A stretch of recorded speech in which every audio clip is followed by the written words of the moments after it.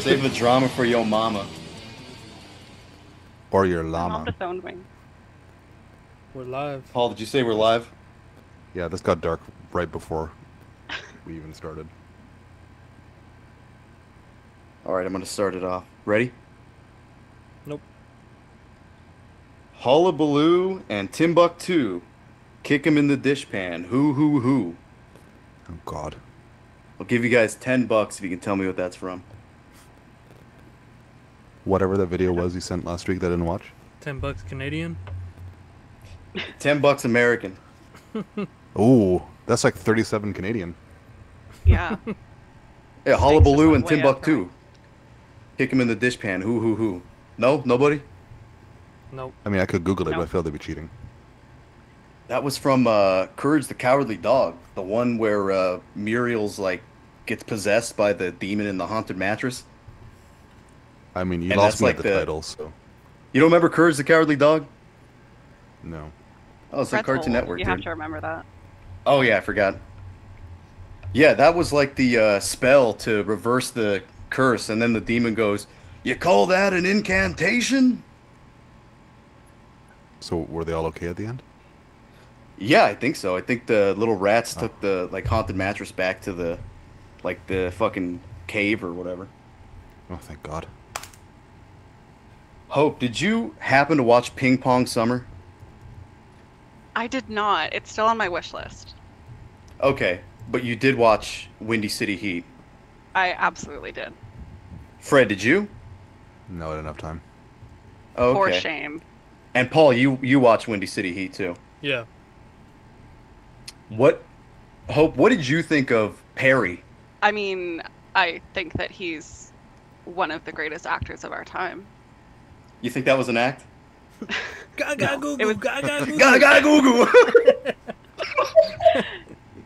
It was great. Do you think it was an act? No. I think he was legit. If that was an act, he is the greatest actor ever. Agreed. But there's no way that was an act. He is just really dumb. You are the ultimate. Yeah, you are like the ultimate. And he's doing his commentary. He's like repeating exactly what he says. Well, he has It- a Steven Seagal smoothness about him. Didn't he It's like say a young that? Marlon Brando. Didn't he say that about himself? He's like, I'm like Steven Seagal. Yeah. Yeah, he also says he's like Bobby De Niro. I remember Drew didn't like that. He's like, oh, he calls him Bobby De Niro. Yeah, it's a little overly familiar for my liking. I don't know how I feel about that. Scary Perry though. It's okay. Scary, yeah. They keep spelling his name wrong. It's like, God, they spelled it with a K. God. Carabella. Unleash the fury. Yeah, unleash the fury. I like when they keep jumping on him to like celebrate, and like Don's sitting on his head, and it's in slow motion. Yeah, God damn it! Like where he's like meeting that producer, and then he's like not trying to shake his hand. He's all, I'm just getting over some poison oak. Like after he shakes the shit. So, well, Paul, what did you think of Perry, the man, the person? Oh, he's just fucking hilarious and fucking probably the best butt of a joke ever. Yeah, what was really great too is like when they have him do the sex scene, but then like right before that they feed him like cheese pizza, even though he keeps saying he's lactose intolerant. Yeah. And he has to shit and Don's outside the bathroom. Like, He's like, what are Perry, you you doing out okay? there? He's like, what do you think? He's like, what? I just heard a noise. That was my ass! Have I had sex with a woman where I've bit her bra off? Many times. Many times. I like how he admits to towards the end, he's like, only once, only happened once. I let a guy suck my dick and I jerked him off. That was it. I didn't do nothing. There's actually, I squint my left eye. It means you're gonna die. you're gonna die. This guy needs his ass kicked. Bad. There's actually like commentary, or not commentary, but bonus footage on the DVD where they're at Perry's apartment and they watch the movie for the first time. The three guys, and Perry doesn't understand what it is. Yeah, he's like, he thinks it's like the movie's still real, right? And like, he Yeah, doesn't know what's going on with like them making a movie about it. Yeah, he doesn't understand the fact that, like, he thinks he's watching like a reality show. Like, he thinks it was a reality show about a movie that never got made. He doesn't understand that he's the whole point of the movie. Which is what makes him the best butt of the joke ever, of all time.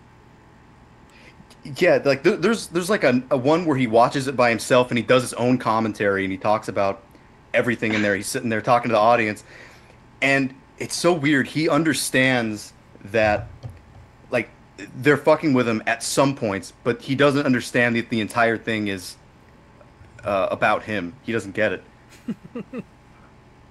Man, Fred don't get it right now either. Just spoilers. Nope. Yeah, well, you know, I said it was mandatory. This is what happens. I mean, I don't follow instruction. Do you need me to pull or tug on anything? Are you Well, quoting the movie, or are you asking me? That was that was Tom Kenny. That was Yeah. SpongeBob. Oklahomos, the set of Oklahomos. When he's like, he has this stunt double like doing the scene, he's just like walking around in his fucking underwear and shit. Yeah, he's like, her I'm the just like salami. pissed off. Yeah, and of course she loved it. I'm deeply concerned about this conversation. The In a Windy You've good done your City. homework. Don't give me the half eye. I'm out of touch. And I'm simply out of time. There's trouble brewing up. And the Japanese producer is named Hiroshima. What was it? Hiroshima, Nagasaki. Oh yeah. Got Perry knocked over the table. Fucking mole. Yeah, Mole, the drug addict. So I guess that was what's his name? Who produced it? Jimmy Kimmel was like a big part of that movie. Oh, was he? Yeah, I think he was the producer or something, and then they go on his show after and they hound Perry about being a gay man or something. I like how right away, Hope, you said you're like, is this like a real Truman Show? I never really thought of that, but like, yeah, that makes a lot of sense. He's all there's Yeah, not I mean, there's not they- 15 cameras around here. Yeah, he's like, none of this equipment actually works. Yeah, it's basically a real Truman Show, but with a guy who has brain damage. He actually does have brain damage. He does, I know. Yeah, they said, I think he says it in the stand-up. He's like, he got in a car accident and he has brain damage. But I've heard from people who talk about, or people who know Perry, they're like, you know, this guy deserves everything that he gets because he like throws people under the bus like nothing, and he fucking will just, you know, shatter friendships and over nothing and shit like that. So we don't have to feel bad for him, and he's still going out. He's live right now on YouTube. Good for him. He has new handlers and people pay him to do stuff in his apartment. Like they were trying to pay him to put an egg in the back of his toilet, and then he just starts screaming. And they send like fish fillets and McDonald's to his house, and he just gets really mad. It's pretty good. Maybe we should just end the pod and just watch that.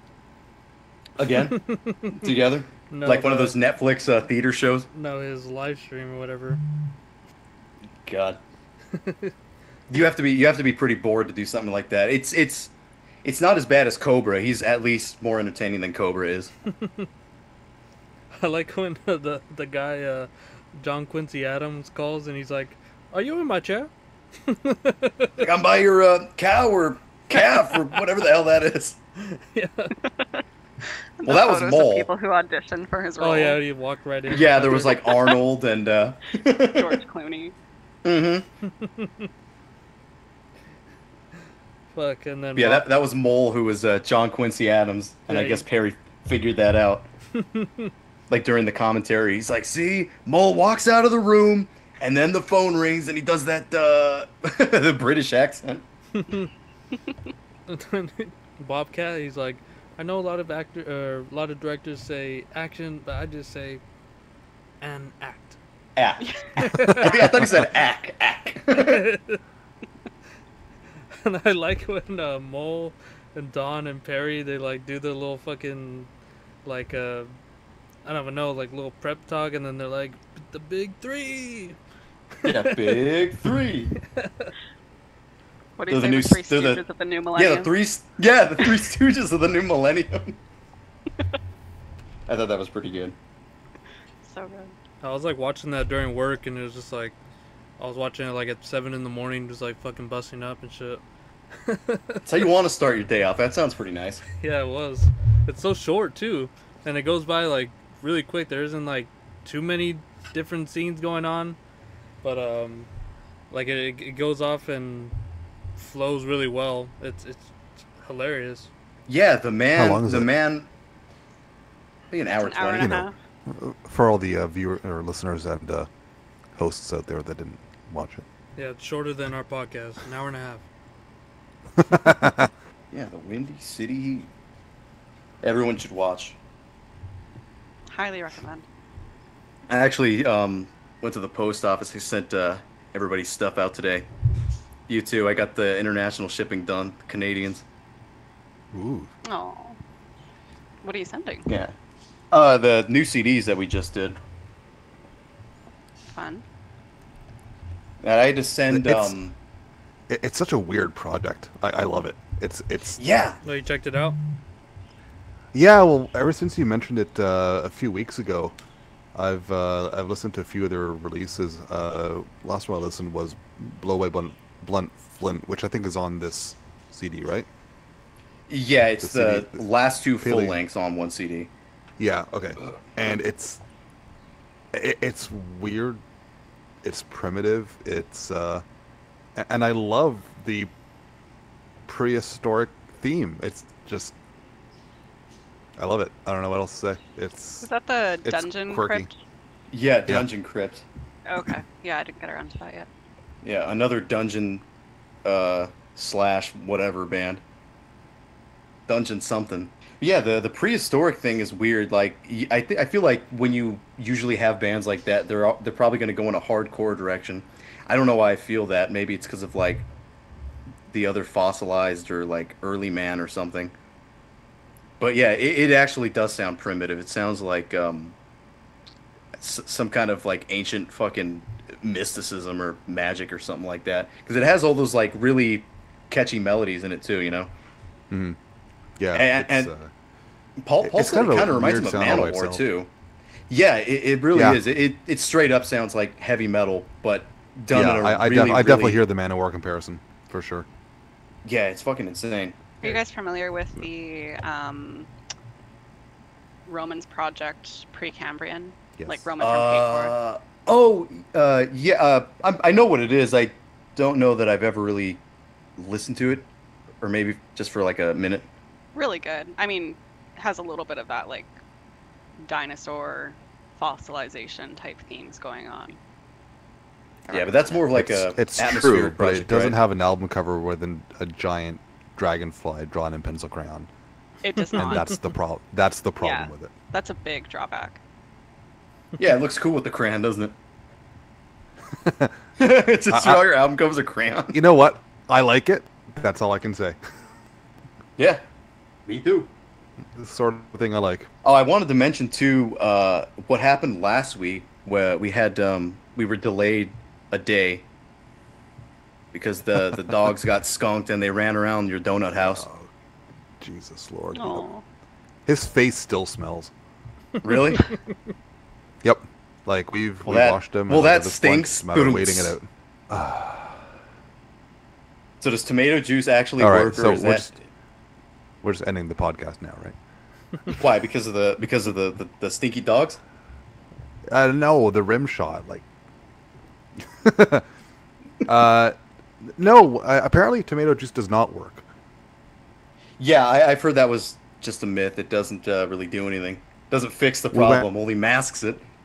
We went straight to the harsh chemicals. We just went right for the bleach. that's right. Bleach. Like He was a black dog. Now he's white. It's crazy. Oh, okay. That's pretty cool. No, we have this anti-skunk kind of shampoo thing that you rinse out with other dog shampoo, and it does a pretty good job. Like after the same night, the one that got mainly skunked was a lot better. But I mean, that residual smell is going to be there for weeks. Like there's nothing you can do about that. So if he's just walking around, you're not going to smell it. But if you like put your face in his, you're going to smell skunk. Hey, so it's not totally wafting around. No, at this point, if you walk in the house, you're not going to smell it. If he walks by, you're not going to smell it unless you just like go nose to nose with him. Yeah, I mentioned that to Paul. I'm like, oh, we forgot to mention the skunk dog thing, and he's like, is that personal? I'm like, how is that personal? I'm like, if my mama got skunked, I'd tell the world. No, it sucked. Like, I messaged you guys and I'm like, yeah, my dog got skunked. We might have to reschedule. And you're like, oh, we'll just wait for you. I'm like, all right, let's see what I can do in a little bit of time. And then like an hour and a half later, I'm like, yeah, no, this is this is gonna take us all fucking night. We were like cleaning till like 11:30, 12 o'clock. Stupid. Yeah, we waited. Like, I listened to Paul watching Frasier through the microphone. I didn't. I guess I didn't really explain this. Like, so he got sprayed like in the face, like in the mouth, and we didn't realize because he was at the back of the backyard, and he comes running in, and we're just like, well, I was upstairs, but he just comes running in, which is not unusual for him. He's a young dog. He runs, but after he ran past my wife, she got a whiff of the skunk. She's like, oh my god. But at this point, he's already run around the house once, and because he got sprayed in the mouth, he's basically spitting up skunk everywhere. And so we had to mop the floor. Oh my god. And he was squinting as he got it in the left eye. He looked like a pirate. Fuck. So that was my Monday. You know what's a lot more fun than that? Watching Frasier. It was good. Just waiting around But watching it's Frasier. still better than going to a Green Day concert. Oof. Why did you go to a Green Day concert? No.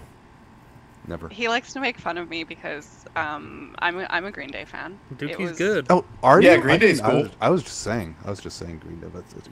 That just wow. I'm sorry, I didn't know. Okay, Billy Corgan. Green Day's cool. Oh, yeah, you're a pumpkin guy. Yeah, is the pumpkin head really ragging on the Green Day fans? Did you just call me fat? No, just bald.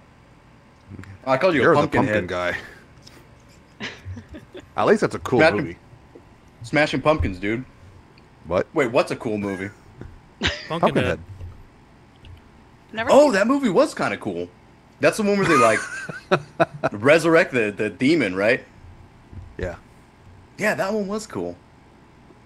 I feel like I have a little bit of a delay. Is it just me? No, we're just slow. Oh, it. Here, respond. Go. Yo. Go. Hello. Okay. Yeah. I thought there was a delay or something. No. I thought the same thing too. No, we're just slow reactors. Well, I have my Monster Zero Ultra here. I'm gonna get some fucking energy. Sip. Hey, dude. Did you ever listen to the Immortal demos, like the death metal one, and then the one that leads up into Full Moon Mysticism? Yeah, like the amputation stuff. Well, the one right after the amputation stuff, the I forget what it's called, the Immortal demo from '91. It's got like some dragon-looking guy on it. Yeah, I think it's just called Immortal. Yeah, I think so. I think people usually call it by like the first track, like Suffocate the Masses, but it's I think it's just self-titled. Yeah, no, I've heard that. It's kind of crazy, dude. Like some of that early, like since you were talking about Satyricon last week, I was kind of going through the first three albums, and I never realized that the first album was as early as it was, fucking '93. Yeah. 92, I think. 92. I think it's '93. No, 92. I'm looking Is it? at it right now. Or no. I meant the Satyricon album. I know Immortal's first album is Oh, '92. sorry. Oh, I see. Yeah. Yeah, Okay. yeah. But Oh, I'll cut but that yeah, out. that I was listening to that too. It's like, man, that shit is really fucking early. Yeah. So what is the The, earliest like black metal? Black metal would that be like Burzum, besides like like Mayhem studio tracks? like what? Like second wave? Yeah. Like the second wave sound. Oh, that's hard. I mean, like that's not Freezing cut and Moon, dry, probably, like, right? I don't know. It's such a shade of gray because, like, if you look at Blaze in the Northern Sky, that's basically just the return with longer songs. So, I mean, the return basically sounded like the second wave already. So, Yeah. So, I don't know. a lot of those early bands, what do you get? You get Bathory, and then who would you say is the other like giant influence there? Venom. Hellhammer. Yeah, Yeah. probably like Celtic Frost and just Bathory then. Yeah. The usuals. I mean, you've also Yeah, got like Sodom and early Destruction and early Creator, right? But Hmm. especially Sodom, had a bit more of a closer to second wave black metal sound. But no, I think Bathory and Hellhammer is the ones that really influenced the second wave the most. Because I mean, there was a lot. I mean, so let's just say the second wave. Brazilian bands kind of took a different route to get there, right? So Yeah, I was Right, gonna right, mention right. all them too. yeah, Yeah, but I mean that's almost approaching like death metal via like brutal thrash. You know what I mean? yeah. Or black metal in the same kind of direction. But I mean, what would be probably the safest thing to say for like what's the first second wave black metal release or song? I probably Freezing Moon, right, in 1990. So for I me, would make an it's- argument for Thorns. How early is that? Didn't that come They out went back before to, like, Freezing 80s. Moon? Yeah. To what? 80s, They, but I'm Thorns pretty sure goes back first, to the 80s. It Yeah, but does. do I'm they pretty have sure a- the first demo came out before Freezing Moon. Thorns from Norway? Yes. Yeah, No, they have a demo in '91. yeah, but they were called Stigma Diabolicum before. They had something. They had rehearsal demo stuff coming out in I think '89 or '90. Holy shnikes! So does this? I've never heard this. Does this sound like what you would expect second wave to sound like? It's It- very similar to Burzum in terms Really? of the riffing style. Yeah. It's the start of tremolo picking. For for every band? Yeah. I mean, Yeah, yeah. maybe you're right. I don't know. Well, 1989. There weren't any. There were probably '80s bands that did tremolo. No, like Volcano or Holocausto or some shit like that. I'm Maybe, not but musically not- competent enough to be able to tell you. Yeah, I don't Not know in either. that I style. Okay, not in this. Yeah, I don't even know this demo. Okay, so there you go. I was trying to like backtrack and figure out where does exactly this sound kind of come in, because like besides Freezing Moon in '90, what do you have like Burzum's first demo '91? And that's pretty much like a game changer, well- kind of, right? Well, Burzum even released the Urukai stuff that predates those demos, and there's some of those ideas are already floating around at that point, and those were late '80s, I think, that they were recorded. But I mean, when it comes to like a watershed moment for second wave black metal for me, and this is going to be different for everyone, I guess, but to me, the watershed moment that marks where second wave was really, really in the full swing is Blaze in the Northern Sky. And like I said, the transition from first wave to second wave is very much a continuous thing. It's not like all of a sudden, boom, there you are, second wave. But if I had to pick a moment, it'd be that one, because that one had the sound, it had the aesthetic, it had the influence. It kind of had everything all cemented in one place. So for me, when I think where did second wave start, that's usually where I kind of drop the pin. Yeah, that makes sense. I mean, because you still have like inklings of Soulside Journey in there, like the little Yeah, death for metal sure. bits But and like when you listen to the sound, it's got the raw production, and we all know they took the Return and basically said just make it sound like this, and that's fine. But they sure. had the face paint on the cover, black and white aesthetic, the low production, and then they had the exposure to influence all those other bands that wound up sounding like Darkthrone. So again, it's gonna be different for everyone, but for me, when I think second wave, that's the one that kind of my mind goes to. Yeah, watershed there's moment is a good way to put it. there's a few other really early demos. I was surprised that it was that early, like the Carpathian Forest. I didn't know they were around since '92. Yeah, I love their demos. They're so doomy. Yeah, man, it's so different like than what they sound like now or what they've sounded like, for the past like 15 years. Yeah, like the first album was really punky, and like if you heard the demos and the EP, when you put on Black Shining Leather, like whoa, hang on, wait, what? What just happened? Yeah, yeah. Black Shining Leather is almost like jokey, and like it's like making fun of itself, kind of. Yeah, like that's when they kind of got the tongue-in-cheek sense of humor. They started. When did they right on have that album. big fat bass player? I think that was. I know he was on Defending the Throne of Evil. I don't know too much about the lineup changes on the two prior albums, except for Nordavin leaving. But Yeah, because that's one of those cases where it's you need to see them live. It's a sight to behold.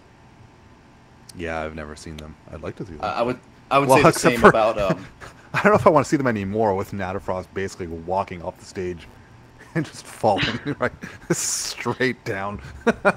That so sad. video was. I was wondering why haven't we heard of a Carpathian Forest album for ages? That video pretty much answered it for me. Yeah. when did that doesn't happen? Because look I've heard like- about this. I haven't seen it. I don't think. That was just a couple months ago, wasn't it? That was a recent Yeah, video. this year. He's wearing like Adidas track pants. And he's Oh, you know what? falls I off the did see it. stage. I did see him with the track pants falling off the stage. Well, there was a few other moments like that, wasn't there? It was like Abbott running down the hill and he fucking falls. It's like, I mean, Yeah. what do you Yeah. expect when you're running down a muddy hill? But Yeah, but that's you the also thing, right? expect Like that with him. that was him being like a goofy dork, right? Like he's running along a muddy hill with a guitar and in armor, basically. Of course he's gonna fall. Natafrost was just whacked out of his mind. He looked like he was barely conscious. Did you guys see the video of Abbott in like Portugal or something, and he gets too drunk and he can't play the guitar and he's like crying in some lady's arms? Isn't You that see like that? right Yeah. before he went to rehab? Yes, it was. I think people were like out like in the buildings throwing stuff and booing him or something. Yeah, that's another watershed moment, isn't it? The sad clown. I think It's like the cringiest performance I've seen, and I've seen a few. Are we Cringiest talking one in I've person seen- or? Yeah, in person. Was Okay. Make a Change, Kill Yourself. So it's Oh, it's Is that a band? DSBM, so you already Yeah. know. Yeah, Okay. DSBM. So I already know it's going to be a little bit cringy, but the guy. First of all, it was horrible. They were not good.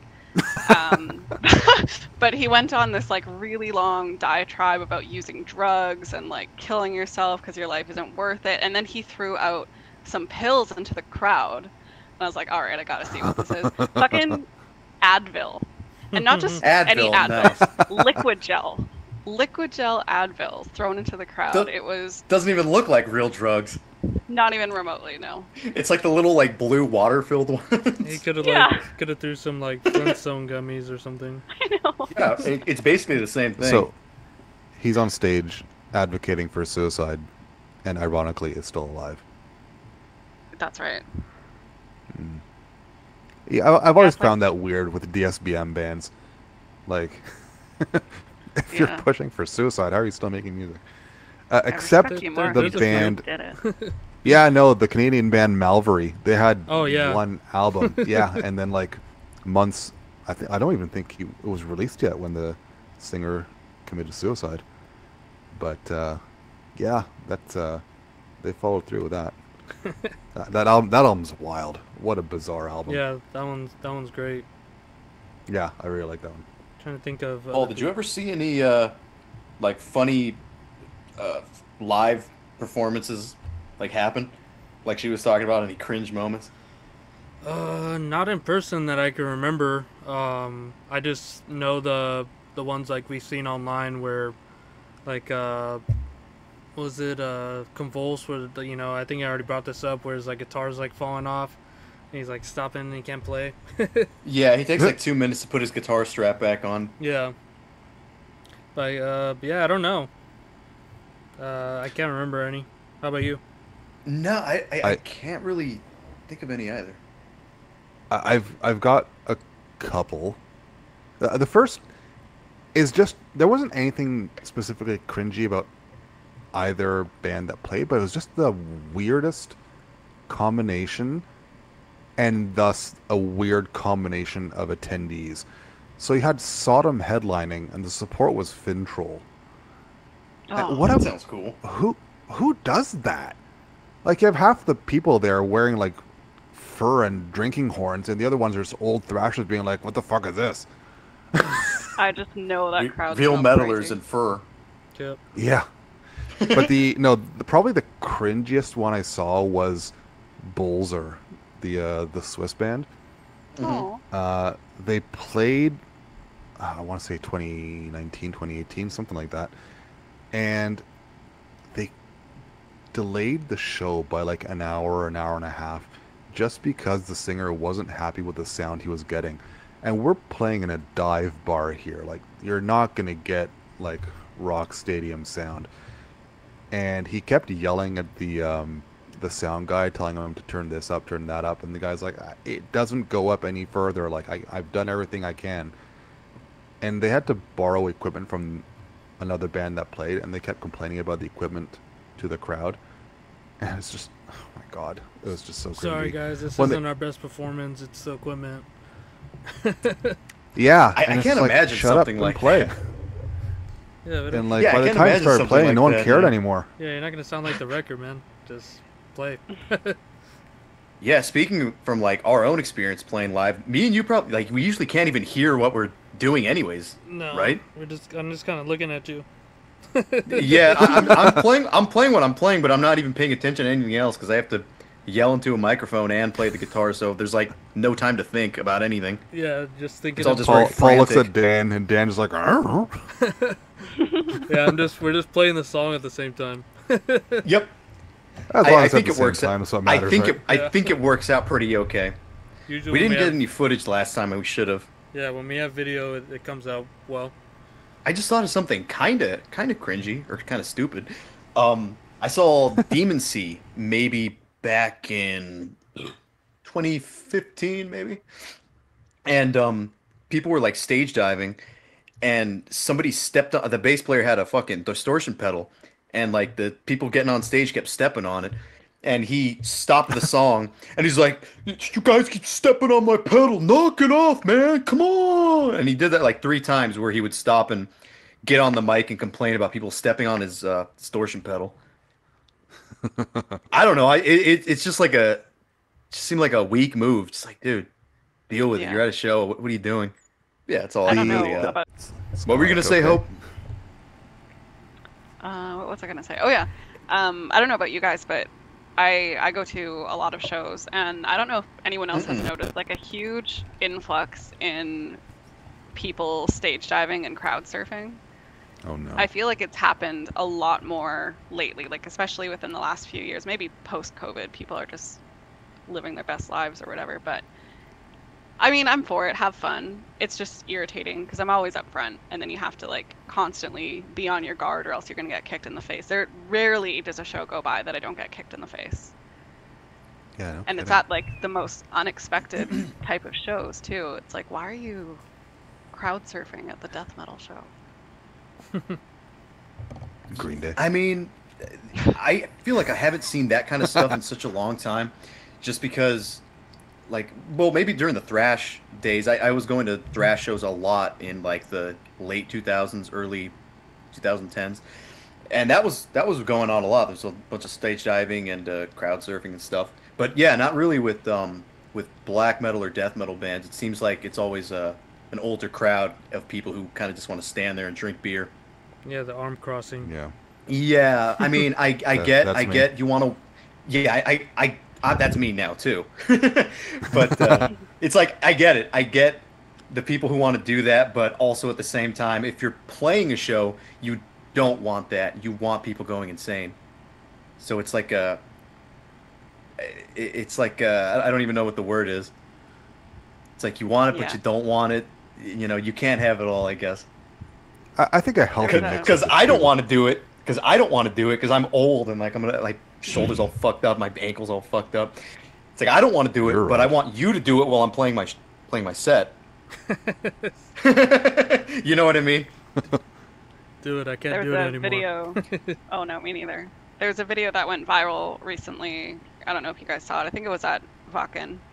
And some guy went into the crowd and he started to do like the whole hardcore karate kick thing. Oh, no. That I is so hate that rude. I shit, hate that shit. I personally. hate it too. Oh, me too. So this guy, and it was during Dying Fetus, so you know, whatever. But this guy who had been around obviously for quite a while, like grabbed the kid and kind of like, you know, shook him and was like, "Hey, this isn't the place," type thing. Like you didn't hear what he said, but that was definitely the interaction. And he was nice about it. He gave him a pat on the back and then continued on his way into the pit. Little whippersnapper. And he, and the sentiment online from most people was like, "Man, fuck that old guy. Like that kid was just trying to have fun." And meanwhile, I'm sitting here like, "No, that was 100% the right thing to do. Like that's He did a not good thing. the vibe. He did a very good thing. That's Yeah. not the vibe. Somebody was gonna knock that kid fucking out." Yeah, And Dying you know, Fetus brings the. They're trying to get like a larger audience, so they're like playing shows with like Terror and like Suicide Silence, and you know just getting like Right. hardcore kids into them. Which you know, go ahead, because you know they obviously have those like slam breakdowns that are gonna be you know liked by those people, that audience, but Right. it's just bad etiquette. I don't know. It's just like what It the hell? is. Oh, hard. I hate that. I hate seeing it. Yeah, Like it's one of those things where you see it online and you're. Well, It's like one of those things where you see somebody get assaulted online. It makes you mad. it reminds me It's of like seeing a- people do that. It reminds me of like a Fuck. TikTok dance, because you're It's obviously cringe. not like. It is. because you're not like going It's there always and, been. and you know how to do it. You're practicing at home, and you're Right. fucking In the like mirror. getting these moves down. And it's Yeah, like, yeah. It's not like thrash moshing where you're basically just kind of like running. keeping up with a fucking circle. Yeah, there's no, Yeah, And just you're having kinda a seizure shoved- and staying on your feet.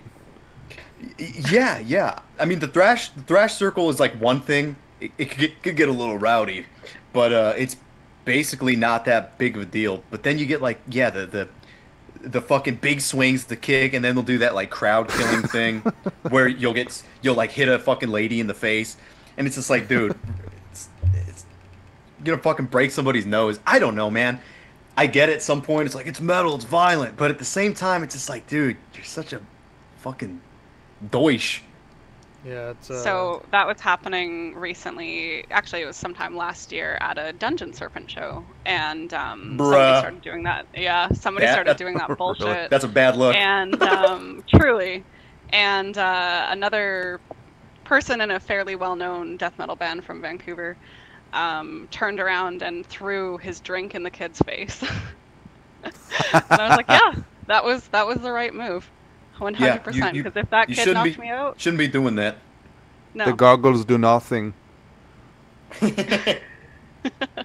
You know, I haven't been to a show since the pandemic, and I'm planning on going some in the near future.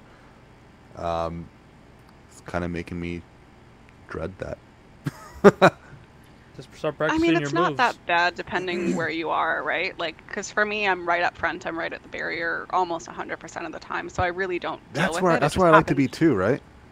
Yeah, but it just like it happens behind me for the most part. So like when that happened at the Dungeon Serpent show, I turned around to see it, and I wasn't affected by it. I just get like squished into the barrier sometimes. You know, I'm gonna wear like a camping backpack with a sleeping bag in it, just as protection. Yeah, that's a good plan. There's always like different things that people do at metal shows, and Some things are acceptable, some things aren't. Some things are more fun than others. It's like when we saw Convulse, the vibe was like the place is completely jam packed in a tiny little bar, but everyone in the room is moving. So like you're pitting, but there's not much momentum, so you're not really gonna get hurt. It's just like it's like a side swaying kind of thing. The whole room is like doing the wave or Yeah, something. it's like SpongeBob and the nematodes. Yes, it's like SpongeBob and the nematodes. It's exactly what it's like. Down there, sir. That's when Squidward wants his mommy or whatever. Yeah, no stage there. It was just at a bar, so no diving. Yeah, there's no a stage. nothing. I don't think anybody would even dream to stage dive that place. Yeah. But that place isn't even Yeah, there some of anymore. Some of the best shows Goat I've been Penis to played just there. don't have a stage. True. Yeah. Yeah. Yeah. Versus like that other bar like right across the street, Paul. You know what I'm talking about when we saw Makwahedal. Yeah. Ooh. So there, that was basically okay. Everyone's like older and probably in their 30s and 40s and even 50s, but everyone's kind of just standing around drinking. And but Makwahedal put on a good show, so it kind of didn't matter that there wasn't a whole lot of moshing and shit. At some point we can not do that, but there's a time and place for everything, I think. Yeah. He probably like, oh, that was the worst LA show I've had. No movement. I don't know, man. It's weird. I always hear different opinions from people in black metal bands. Some people, like Paul Letney from Profanatica, he wants people to go crazy. Yeah. And then Makwahedal, I can't imagine that they do. You know what I mean? Yeah. I would he imagine- doesn't seem like the type. Yeah. It's just kind of weird. Just appreciate Takes it. himself very seriously, but also I feel like the general audience that he attracts is not the type to do that. No, maybe that's why none of that was happening, really. Yeah. But Great band. just to give you kind of an idea about what that show looked like, it's in right across the street from Skid Row, where all the bums are, Mhm. and I would say 98% of the audience is Mexican. Yeah, of course. It's LA. Yeah. But I don't know if you guys know that. If you go to shows out in LA, you're not going to get any white people. You might get one. Yeah. Oh yeah. That last Warriors Chalice show was pretty good. Yep. There was a tiny bit of mosh there. It was like, who was even watching us? The band. Just the bands. The other bands that played were like the only people watching us. And then it was like people at their merch tables, like watching from across across the room. Hey, but we got rid of our merch that night. Yeah. After we're done playing, Paul goes up to the mic. He's like, "We got free merch back there," and I had to tell him like, "I'm not taking that stuff back on the plane with me. Just take it." It's one way to get rid of it. Yep. Yeah, just get rid of it all. There goes the Bunsen Burner recordings entire like the catalog. It's all gone. We're out of business. Yep. Except for the new CD. It's over, guys. Mm-hmm. All we these- have left is this podcast. Yeah. And what are we covering today? It's your pick, right, Dan? Who, me? Yep. Yeah, Huh? I guess so. Today we are covering August Moon from Finland, and their I believe it's from 1993. Their demo Rosegardens, and maybe some people know who this band is from their sister band or brother band, whatever. As Serenity Fades. Yeah. What do you guys know who As Serenity Fades is? Yeah. Yeah. Were you guys fans? Yeah. I Well, what haven't did heard you their think- demos, but I know Earthborn. I like Earthborn. Yeah, I believe they only had one demo before Earthborn. Off the Hope, did you internet, know who it's that two. was? As Serenity Fades? So I knew of them, but I had to go back and re-listen to everything. And I'm glad I did. I had a great time. Well, what do you think of that band? I really dug it. Very Paradise Lost, sense of romanticism, which That's what a lot of people say. A lot of people say Yeah? Paradise Lost. Feel like But I they're- think they straight up said it too. Way more like heavy metal influence. Yeah, it honestly, I like As Serenity Fades better than Me too. Paradise Lost. I'm not really the biggest Paradise Lost guy. I use them a lot for like reference, just because I know them and I'm like familiar with everything. But I feel like As Serenity Fades and August Moon are both kind of their music is more interesting to me than Paradise Lost is. I will say I would agree with that. Yeah. that Yeah. As Serenity Fades is I like that more than August Moon though. So do I. I like As Serenity Fades better too. I just felt like they're pretty similar in what they do, but I think August Moon kind of takes like the brutality up a little bit. They're I don't know, man. they're faster paced than Yeah, definitely. As Serenity Fades is. I feel like it's like the rawer version of As Serenity Fades, because they has the same leads and everything, but it seems like on As Serenity Fades, Earthborn, like the drummer, it's the same drummer for August Moon, is like way more competent. He's doing like a bunch more fills and shit like that, different beats too. But on Rose Garden, he's kind of seems like he's going beyond his abilities and not performing to that caliber like he did on Earthborn. I think they're just two different things. Like you could compare them because they're so close together, but I think they're like two totally separate ideas. I think they just take out the like doom aspect out of it, and they're pretty much the same Pretty picture. much, yeah. It. Well, I mean, I have the. I told you, Paul. I have the vinyl of both all of these things. It's Earthborn, it's Lowering Sunset, and it's Rose Gardens, like all together. Yeah. And there's some magazine interviews, Oh, what does it and say? they pretty much Yeah, I read say that. that. Oh, did you? Mhm. You have the vinyl Yeah, it too? was interesting. I don't, but I found some scans of it online, and it was interesting. Oh, 'Cause shit. The drummer mentioned that he described As Serenity Fades as sad and melodic death metal, and August Moon as happy and melodic death metal. Yeah, there's a Oh, like, point where alright. it says happy brutal death metal is what it says. Right.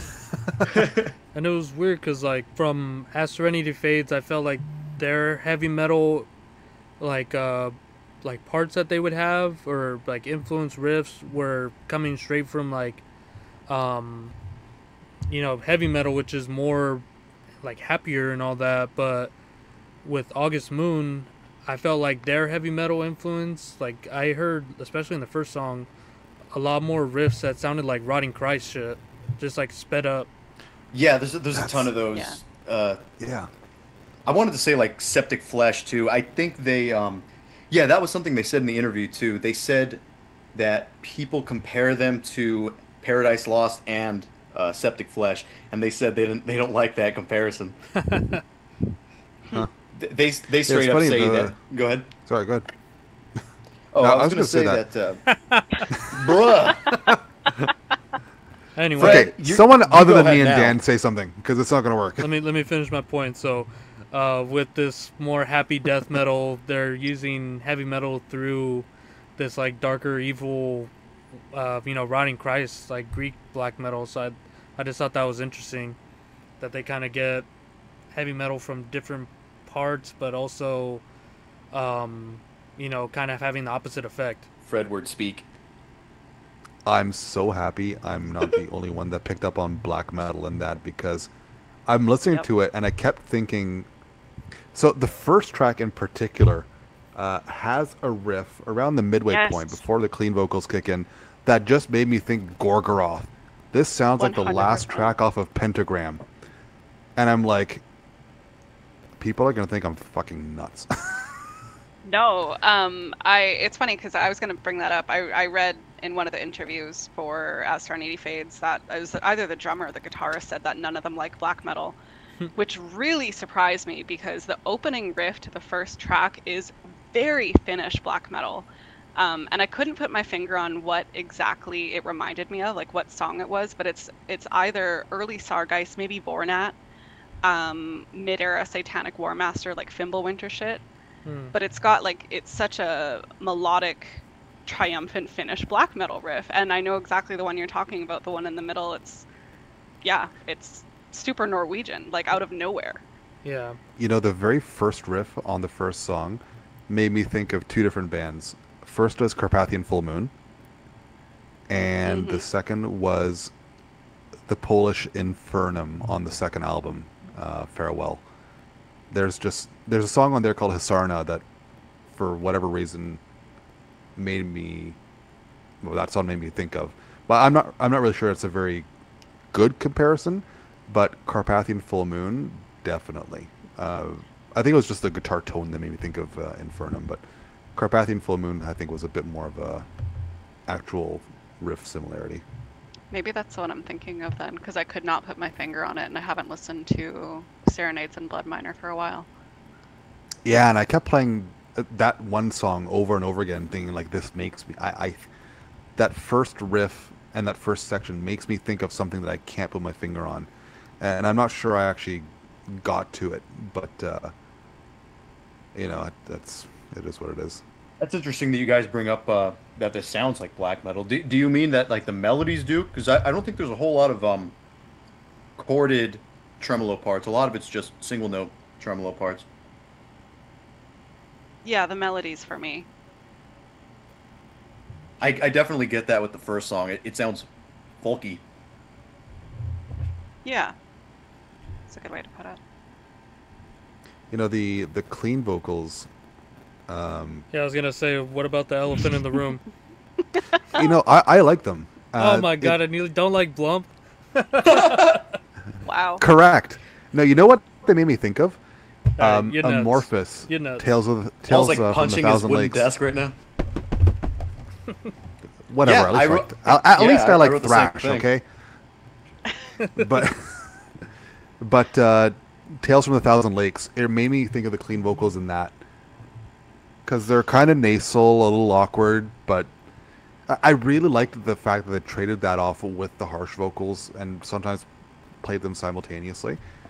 And don't get me wrong, they're not great vocals, but for They're whatever Finnish. reason, it. Yeah. But for whatever reason, it worked for me, and I think it's because it made me think of that Amorphous album, and I have very fond memories of that album. So Yeah, it kind of reminded because, like, me. objectively speaking, they're not very good. Yeah, Yeah. I wrote the same thing about Amorphous Tale from Thousand Lakes. It kind of Yeah. reminded me of the clean vocals on that Kekel song that we liked, and Dream for a Moment. But Yeah. you know how he's like kind of just like going along with the melody, like because he's just singing the guitar lead over, or at least in the first part where it Where it's, like, comes out. D-beated. Yeah. No, Yeah. the D beat part, that one I actually liked that better than when he's like singing along with the riff when it was first introduced in the first song. Yeah, those are some of my favorite moments. The D beat moments, and then like the dismember thrash beat Yeah. parts. Mm. Yeah, that Yeah. was good. I mean, I listened to this this demo, I don't know, 8 or 9 times, and I never got used to the cleans. I think it kind of reminded me of like, so one of my only issues with Left Hand Path Entombed is the cleans that show up in that one track. I think it's Bitter Loss. Even some early Edge of Sanity had it, but these vocals are very reminiscent of like later In Flames or even early metalcore, which is of course not the case based on when this was recorded. So I guess you could say Yeah, it's it's too ahead of old. its time in that way. Yeah. But I can't It's kind even of too think old for the like black with metal thing too. It is. But with the exception of Amorphous, I can't really think of other death metal that was really doing similar things at the time. It's really interesting. But it's kind of weird because after the second track, the cleans just disappear. Yeah, They don't happen again. Well, it turns into like the chanty sort of like Which I vocals. love. Yeah, I love that. Like in Silence, like they should have did that throughout the whole release whenever there was a different dynamic for vocals, like because that's perfect. It's so good. Like it's like a undead army kind of chanting, like those echoing vocals. Yeah. Probably my fave part on the thing. I love it. Yeah, that third song is like that's one that really stuck out to me. It's so good. Especially at And the riff the at end. the end. Yeah. Yeah, that and then the blasts that happen over it. Oh my god, it's so good. Yeah, and then they do like the cymbal choking part too, do the punches and Yes. yeah. That's when his drum work shines. Yeah, but it feels like half the time when he's going fast, he's like holding back. He doesn't want to go as fast as he can.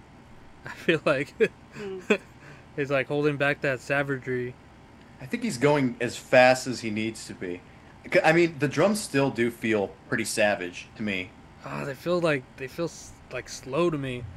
That's interesting. I I literally understand wrote down that the drumming is the strongest part to me. I love it. But again, Paul, you're a drummer, so you would pick up on things that I wouldn't, right? Like, okay, so I compared this album to two releases, or one, two bands. One I'll bring up now, I'll bring up the other later. So, you guys know the Dawn of Dreams. I'm trying to remember the release of that demo, or that EP. I think they only have the one. Yeah, that reminds me of Dawn of Dreams. And What year is that one? Oh, it's Silent Endless Nothing in '96. yeah, so like that, like the drumming on there is like where I fucking want it. Like if you hear that, it's obviously, crisp and clean, but it just takes it to the next level with drumming, especially in like that first song, but throughout the whole release it's like top notch. And even like melodically and with the vocals, it sounds a lot like what August Moon could have became if they kept going. I feel like, if you guys heard that one, I know Dan has. No, I don't I've think so. heard Dawn of Dreams, but it's been a very long time, so I couldn't recall. It's melodic death metal, but more brutal in an old school way. Yeah, Like imagine what melodic death metal would sound like in '96, like a very pretty melodic death metal from Germany. It's I feel like everything about the year and the name and the country, it all kind of, you can imagine what it sounds like. Yeah. Yeah. and you'll still be Decent blown production away. too. Yeah, so that's what I heard. I like the drumming. There's just like far more extreme, but like honed in and like kept together. Whereas here, it's like kind of, it is like held back, and I don't know. That's just what I felt like during, like, especially the blast parts, but like even the like thrash beats, he's like doing like just like single hits on the hi-hat instead of doing like the double thrash, and like he's definitely like just trying to keep the time rather than like just letting go and playing. But that's just my gripes. Maybe he was just pacing himself. Yeah, exactly, just keeping the time. There's like a one slight of- sloppiness. A few points in it reminded me a lot of actually Velvet Creation from Eucharist. Yeah. Same year too, right? 93, yeah, sounds right. Yeah, that was kind of interesting too. It's like some of the shit that this is contemporary with, and the way that it's pretty much melodic the entire way through. There's like no breaks. With Eucharist, you get a lot of non-melodic riffs. Yeah. With this, you get non-stop. Yeah, like in that first song where before it breaks out into the clean section, it's just like this sick ass ascension of just like these two. Is it two guitars or just one? I guess it's just two. one. They're harmonizing, I think. Oh, okay. Well, yeah, They have like, to be. on that part. It was just like so great, but then like vocals took me out. But after a couple more listens, I was like, all right, parts come in, I'm okay with it. But first couple of times, I was like, it just takes some momentum out for me. One shout out I want to give though on this demo, the part I liked the most was the harsh vocals. They were so deep and pronounced, Fantastic. and the reverb on them was just right. I love those vocals. Yeah, they're Me great. too. It Yeah, almost sounds big like fan. there's a pitch shifter on it, but only like a quarter of the way. Maybe. Maybe. That's what it sounds like. And it's As Serenity it's Fades not the is like that same- too. It's like too brutal. Yeah. I was just gonna say it's not the same vocalist for As Serenity Fades, which really surprises me because when you listen to it back to back, I mean, it sounds so It sounds similar. the So that- same. yeah, so that could be. Yeah, I think you're onto something there. Yeah, maybe they, because it's not a full on like gore grind pitch shift. It's like, yeah, like 25% of the way. It's interesting. Yeah. Yeah. It makes They're it sound okay. like, whoa, this guy's really good at vocals, but maybe he's actually not. We don't know.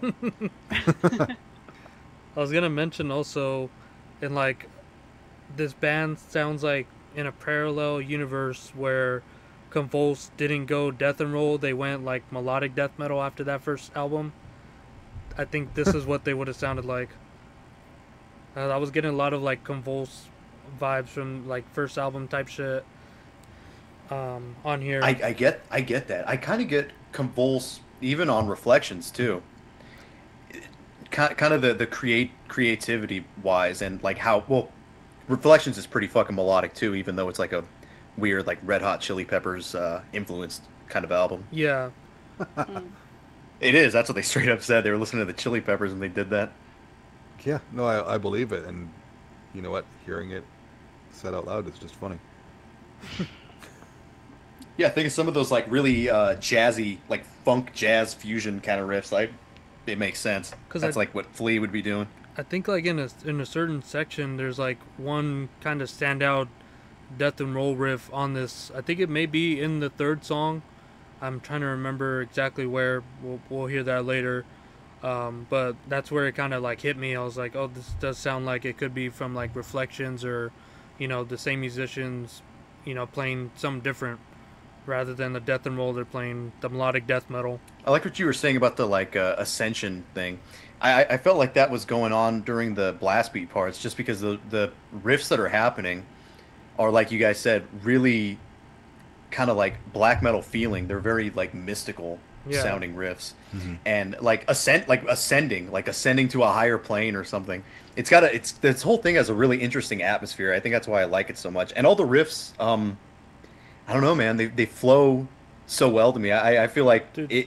a band this young and what they did, they should be very proud of this release. Yeah, the guitar playing Yeah, is for like sure. the straight up focal point of this, and it's like obviously guitar led music, but it feels like it's more like emotionally like lead wise, like taking you to different sort of atmospheres Yeah, in it, yeah. And I was gonna mention the bass playing on here. There's certain parts where you can hear him like playing like octaves and shit, and it's so subtle, but it sort of comes out in like that muddy production, and when it does, it's like always, uh, you know, great to hear.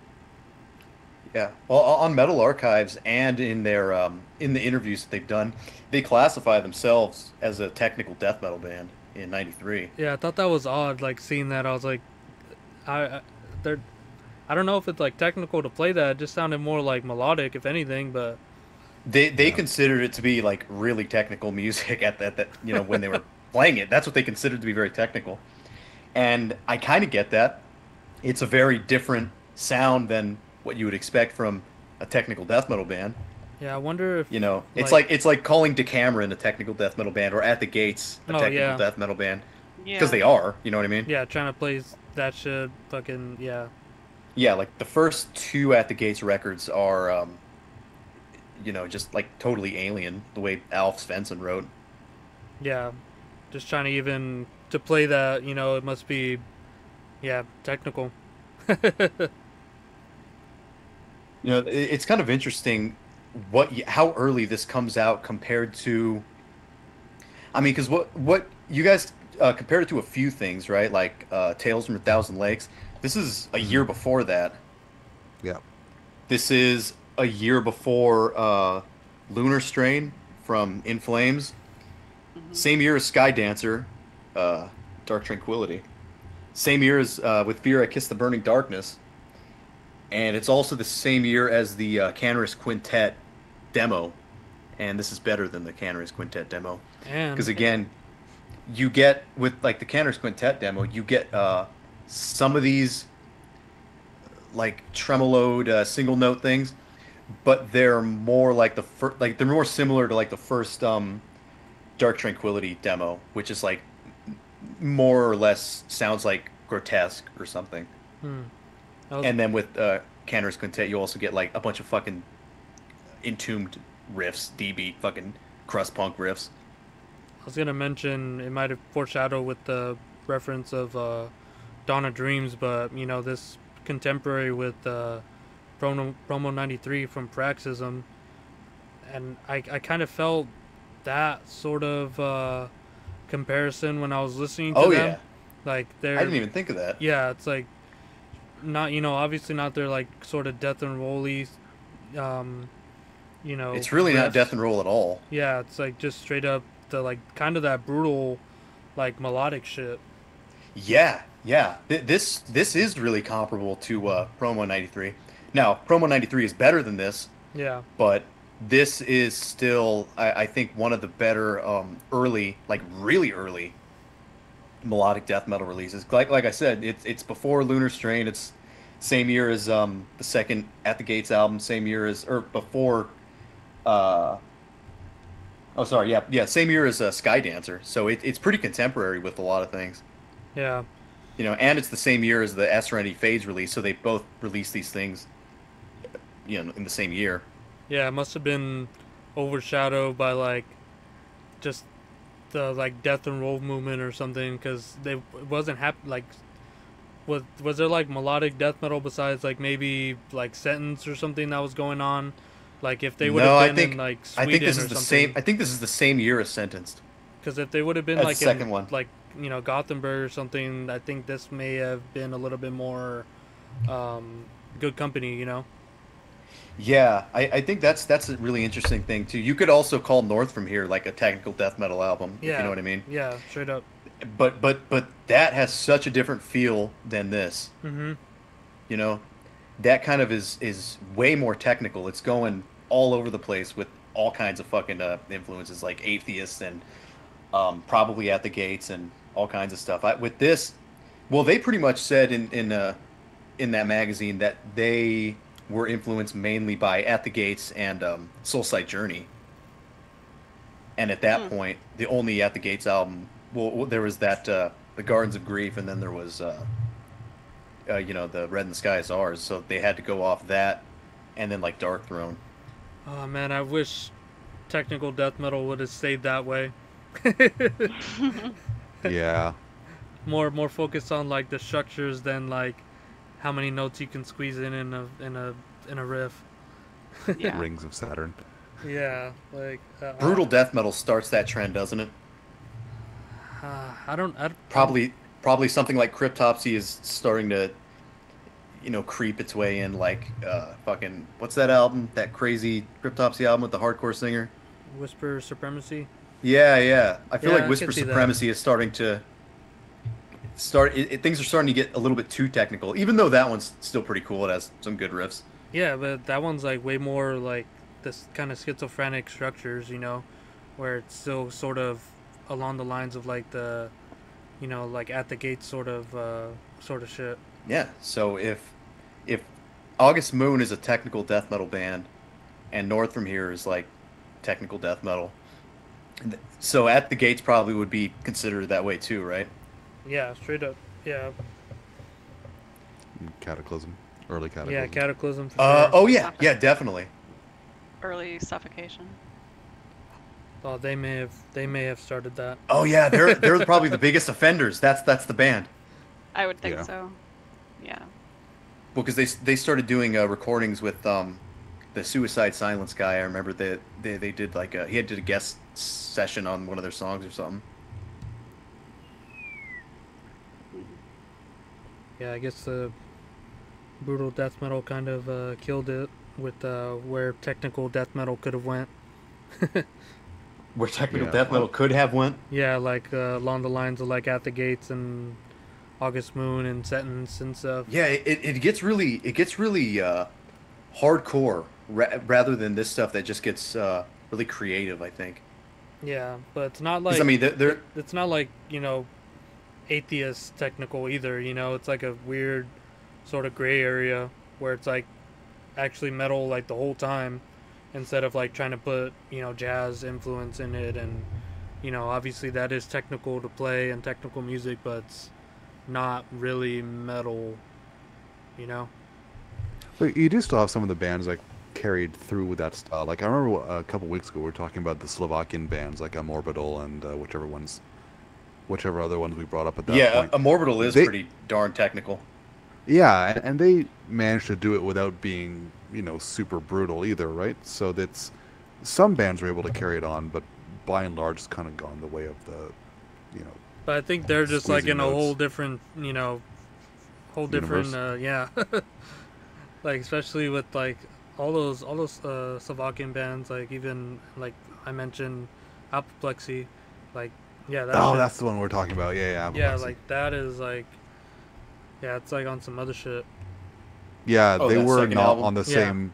They were not on the same plane of existence as we are when they wrote that. No, I don't think anyone's reached Actually, that yet. Amorbital either, right? Nvidia is just fucking bonkers. Yeah, Sand Whisperer. I feel like there's a really niche like subgenre that this fits into, like this demo quality. 'Cause in a way, this is almost simplistic. Would you agree with that, Paul? yeah, Yeah. So like, there's a few bands that well, maybe like one or two, but you ever heard of a band called Ancient Ceremony from Germany? Yeah. no, They have a release called Cemetery Visions in '94, and I think this is probably the closest sounding thing to August Moon. It's got the deep vocals and it's got the demo quality, kind of simplistic poetry type death metal or black death or whatever you want to call it. It was What a a great bit band more, photo. a bit more gothic though. yeah, they look That like one- looks like Peter Steele on the left.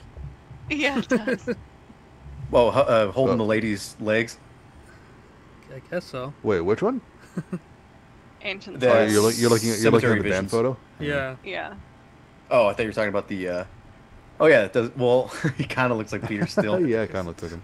the German Peter Steele. Yeah. Yeah. And an Italian band called Another Day. I think that's Oh, also yeah. pretty similar. Another Day's. Yeah, they're sick. Because you know what I mean? It's like demo quality melodic death metal, but again, not in the At the Gate style, not in the Sentence style, or like the later At the Gate style. It's kind of this more simplistic, romantic version of it. Yeah, would you The consider Another Day from Praxism in there? Italy. Yeah, definitely.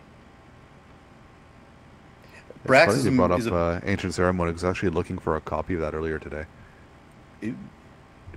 Spooky. Yeah, if you guys haven't heard this Another Day, the first demo, it's the Castle of Illusions. Yeah, that's great. Check that out. I mean, look at it. It looks kind of like a Yes album cover. It does. Yeah, why would you not want to listen to that? It's awesome. I think there's clean singing on this as well. I mean, I'm fine with clean singing. It's just when it's nasally like that, it took me right out of it. But I mean, I'm happy to be proven wrong. Well, these guys are from Italy. They might be better singers. Hope, what's your take on Tales from the Thousand Lakes? Because that has some nasally clean vocals in it as well. That is who? Oh, Amorphous. Amorphous, yeah. Yeah, I actually dig. I actually dig Amorphous. Keeping in mind that that's not my forte. But I like the vocals in that. I don't recall them being nasally or off Like- key. Like off-putting, right? Yeah. Yeah. Like this one, like I immediately took there's me out. Like the August don't Moon. know. There's one track on Tales. Hang on, what's it called? In the beginning, and that one starts basically right away with clean vocals. And I remember first hearing that, going, "Ooh, okay, we're going super nasal here." And that had the effect on me that a few of you have described that that Rosegardens had on you. And I don't know if that's what like kind of primed me for that exact sound, because now I really love that Amorphous album. So I heard it on this. I'm like, oh yeah, it's same deal. That's fine. But yeah, the vocals on that one did the same thing to me that you guys are describing. It took me out for quite a while, and then I had to really like kind of take my time to get into it. Have you guys ever seen the video for that one? I think the I've showed you. second Paul. track? Yeah, I think so. Do you remember the music video for that where like it's a bunch of kids in a classroom like destroying it and lighting fires and skateboarding and stuff? No, I have not seen the video for that. Yeah, there's like a clean sung like chorus part. Oh, cool. It sounds awkward, but I mean I keep mentioning this every time we talk about like awkward vocals and blump and all that stuff. I like it. I like the shitty singing or lazy singing. It just I don't know, does something for me. Bump is in a whole other category, man. They're No, great. I know, but you still get the strange singing. Just for Fred. I wasn't here. I'm for the picking a Blump thrash episode, album but next. I did dig Blump actually. I listened to it. I liked it. I didn't find the vocals as nasally. Yeah, the vocals are No, cool. I didn't find them nasal on Blump. I just found them lazy, I guess. To quote you, lazy. That's not fair. Here's the thing. If Blump had incorporated harsh vocals as well, I probably would have been more on board. Just like if the August Moon demo didn't have harsh vocals, I probably wouldn't have liked it as much. True. Yeah, that's fair. Yeah, if And that just was a like random all fact the because I'm staring at it now. The first Morphous album is one of my favorite death metal albums. I love that thing. Man, you mentioned Demon Pack on the last episode. I haven't checked them out, but I did. Eaten Alive, that like single. It was like, from what I heard, it was great. Oh yeah, yeah. That band's awesome. It's basically Venom. It's great. It says in their lyrical themes, demons, venom, black magic. They talk sing about Venom? about Yeah. Venom. All right. I wonder if they mean the band. Oh, that'd be cool. We sing about another band. It's very awkward. We wish But we were like you. I don't know how popular they were when they were releasing this stuff. By the sounds of it, not terribly, but they easily fit in the same circle as Venom. Like it's same sort of demonic new wave of British heavy metal thrashing sort of deal. That's like a direct bloodline descendant of Motorhead. It's Yeah. awesome. And those vocals, yeah, like you mentioned, they're great. Yeah. But Are they as evil as Venom? No, I wouldn't say that. Okay. But Fred's more familiar. What do you think? I think the bigger problem with that question is that they had so little material. Yeah. And the one thing they did release that had any exposure anyways was, like Paul said, the Eaten Alive EP, which taken on like face value, you have a succubus on the cover. Yeah. The band's called Demon Pact. She looks The- like the EP's called she's got Eaten the Alive. bangs. Yeah, she's got a Jennifer Aniston thing going on. She kind of looks like one of those artsy college chicks of the nowadays. But I don't know. I think Demon Pact were on a trajectory to be as evil, if you want to use that term, as Venom. They just didn't get the chance to really develop it all the way. But if you look at the lyrics to I think it's Raiders. Hang on, let me pull them up here. I had it in front of me just now.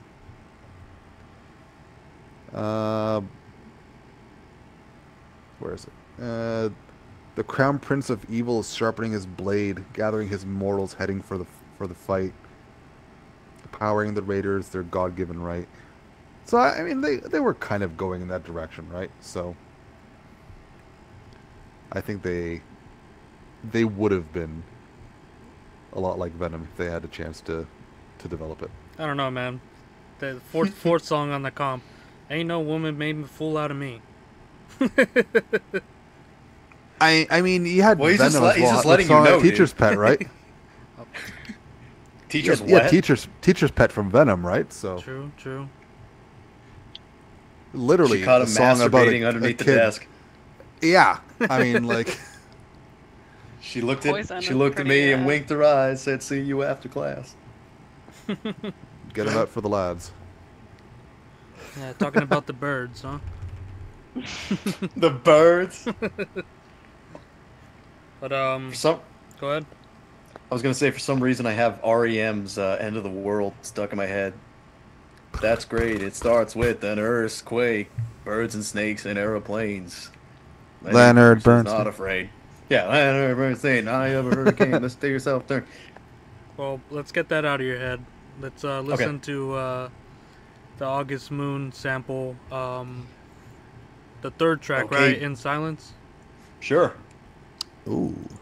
All right, let's Does it. listen to that.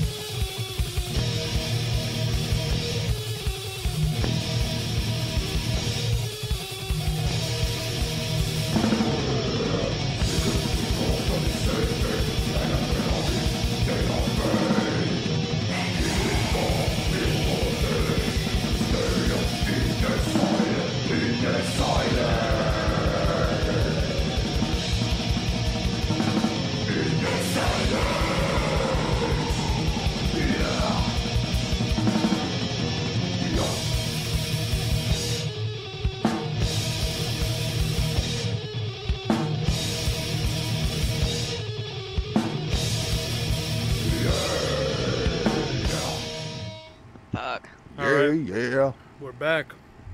Mustard. Goddamn. That was black metal. That was masterful. Straight up. I That think sucked. that was masterful. Best track for me at least. Yeah. I think I was thinking of the first two tracks, but I'm kind of coming around to the back half of this because I don't know if you guys can tell, it's like two different recordings. Is it? Oh, 100%. Yeah, it is. The first two tracks are re-recordings, Ooh. and Yeah. then they just put it together. It was supposed to be it was supposed to be released by Exhumed Records, but they never got a deal, or they had like financial problems, and since their stuff never got released, they got discouraged and quit. Damn. Do you know Exhumed Records? Fred? I don't- Label Boy? Anybody? I don't I think don't so. think so, actually. Yeah, they have a couple familiar releases. They did the vinyl for Moonclad Reflection, the second Dark Tranquility demo, Okay. and then Oh, something you're okay. familiar with, Paul. They also did the Fertilizer, the really? the painting of annoyance or whatever. Yeah. That one's sick. So yeah, they had a couple notable ones, and then they just like went out of business, and they never got to release August Moon. Damn. What a shame. It probably would have done well around, like you said, In Flames and Fertilizer. Yeah, definitely. It's different. I feel like it really is kind of a masterful piece, and this band has a very like original sound on its own. It does differ a lot from As Serenity Fades. Wait, so It's way fat. I think I might kind of like the two bands equally now that I'm, kind of coming to terms with it. yeah. I was gonna say, who didn't have money? The label or August Oh, Moon? the label label, was for having sure. financial problems. But how did they release the Fertilizer thing a year later? No. So this band had this promo, and all they had was like kind of independent tapes, Mhm. and they were supposed to get a bunch of actual CDs made, maybe like 500 or something copies. Oh, okay. But that never happened, and I don't think this ever really saw the light of day until I believe it's the Crypt compilation with As Serenity Fades. I don't think it's ever seen the light of day since then. I may be mistaken, but that's the first release it's officially gotten. I think the other stuff is just independent releases. Okay, that makes sense. So were they supposed to release things they already had recorded, or were they supposed to record something new to be released? I believe they were just going to release these songs. Okay. Maybe one or two more. I don't exactly remember, but I think it might have just been these songs. Kind of exported through a label and getting them some notoriety, but they kind of didn't for the longest time. I don't think they got any notoriety until the compilation came out, How'd you because even, As Serenity Fades, they were on the label. how'd you even come across this? Me? Yeah. Digging. The vinyl. I didn't know who August Moon was. I just bought the Earthborn vinyl when it came out in not 2011. I bought it a little bit later. Oh, okay. I bought it in 2014 just because I had heard As Serenity Fades, Earthborn, and I don't know, that one's kind of one of my favorites too. Mm-hmm. That was kind of up there with like Excrement. It kind of has that demo weird melodic death metal like that doesn't really fit in, especially from Yeah. Finland. You know what I mean? Mm-hmm. Nothing from Finland fits in. No. Yeah, that's what I mean.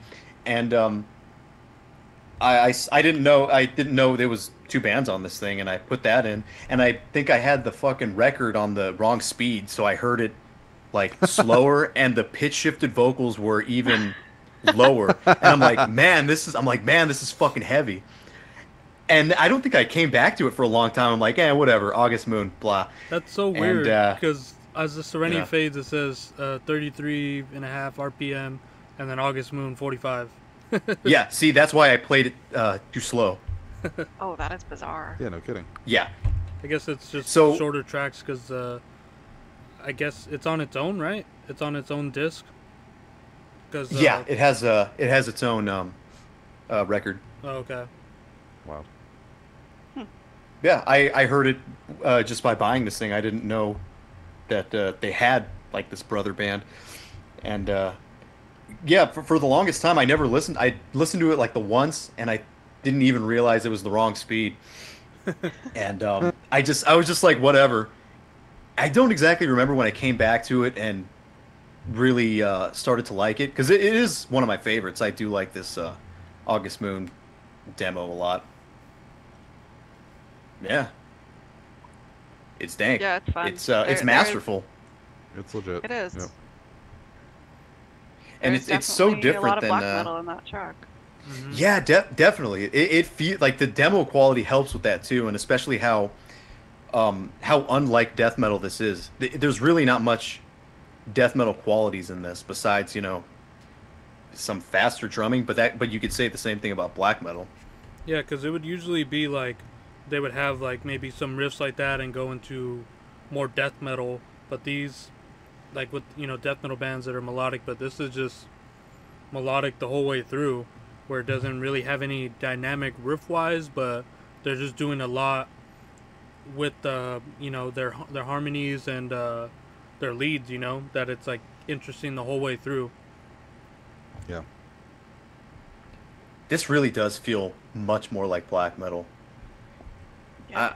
Yeah. I found it hard to compare this to other melodic death metal bands that don't fit in. Even like Cataclysm at this point, they had that Gate of Reincarnation at the time. Yeah. But that feels death metal. That feels like Savage, unhinged. This kind of has this like a little bit of the Savage thing, but it's morely like kind of what the lyrics are about. They're about like poetry and sadness and all this kind of shit. And that's what the music sounds like. It sounds like trying to evoke those emotions rather than trying to show off, even though it is, slightly technical.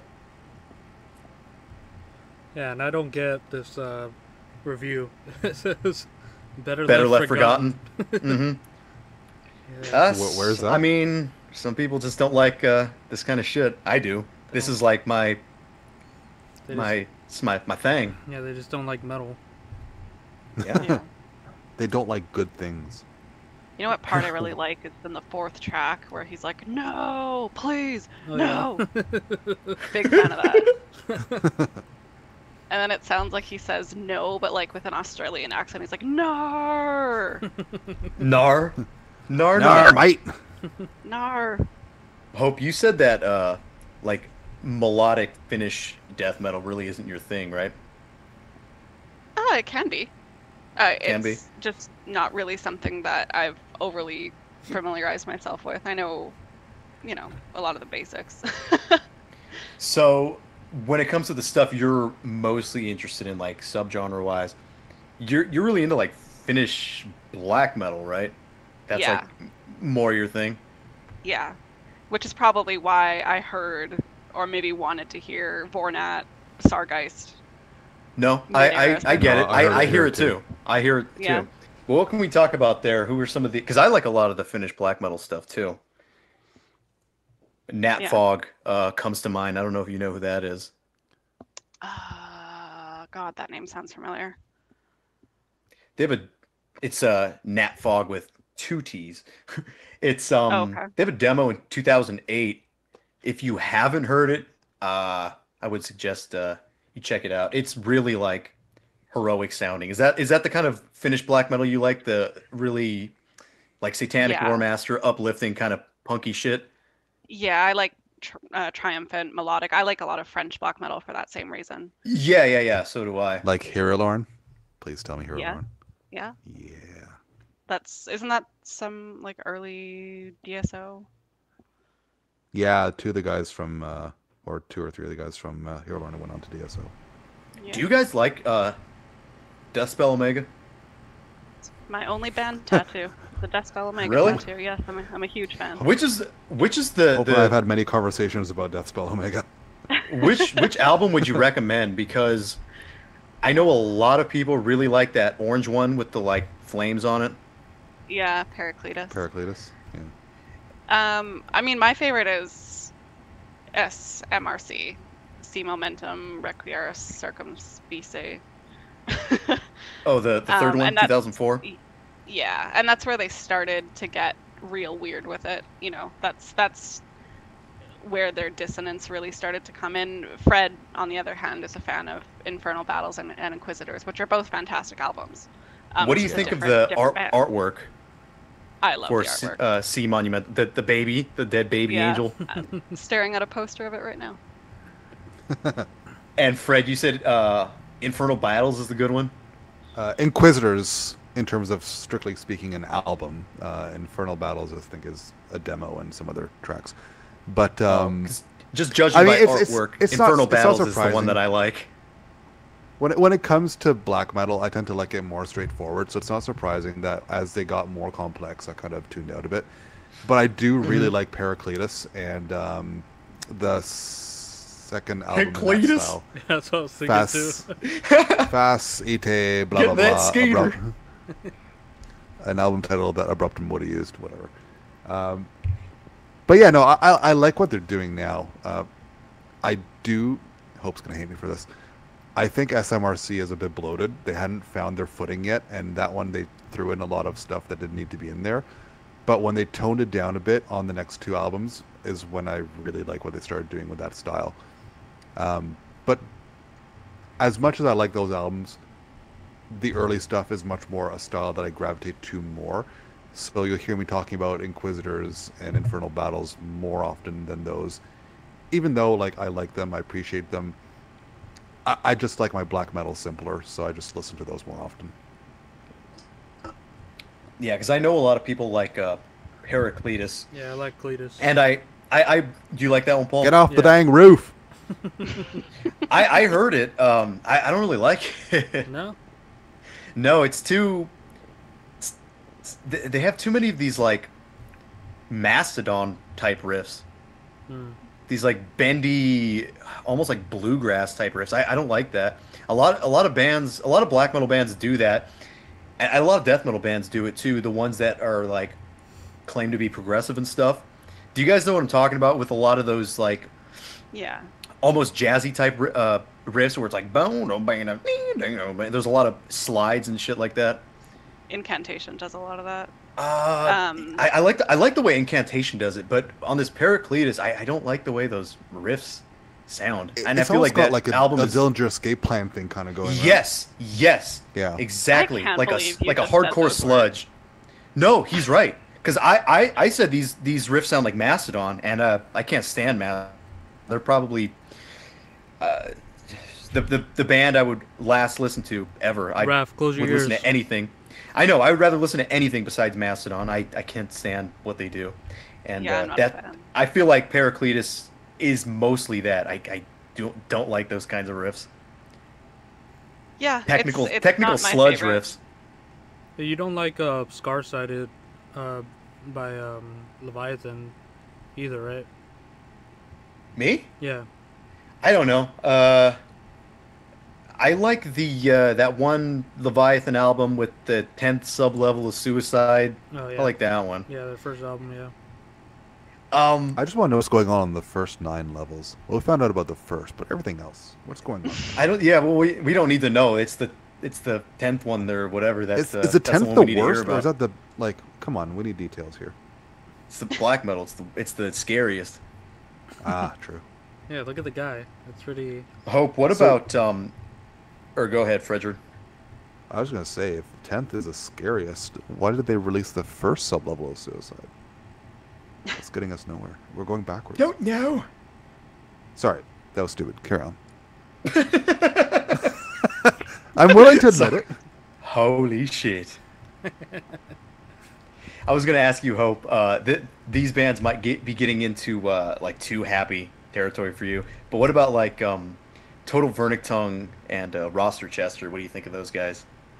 I know nothing about them. Only like tangentially. Really? They're Yeah. so great. Yeah, Yeah. they're the best. They're the best at the triumphant like high Satanic note Bloodmass, kind of thing. Yeah. Okay. Yeah, they're the best. Those two bands kind of rule it all, I think, Okay. when it comes to that kind of sound. I You thought really never heard Abigor Total pulled it Verdict off on? really well. Who? Oh yeah. Abigor on Knocked, especially on the second album, Knocked Him. It's not the same. It's very much different, I think. Yeah, he's playing like chords like on the fifth and sixth strings. Yeah, you're getting chords all You the way say that down like I on like know where, what it where you means. should be. Well, where you should be soloing, like really high notes. Yeah, you That's know where those, he's doing the black metal chords yeah, down you there. know those thrash solos. They're actually doing chords down there. Yes, that's exactly what Ross Chester and They're making black metal riffs out of the solo guitar strings, like where he should be soloing. It's awesome. If you've heard Makwahito, they do it sometimes too. Didn't he say Yeah. that he gets it from there? Yeah, he did. He also interesting. mentions Sovereign from Brazil as well to be influences. Hmm.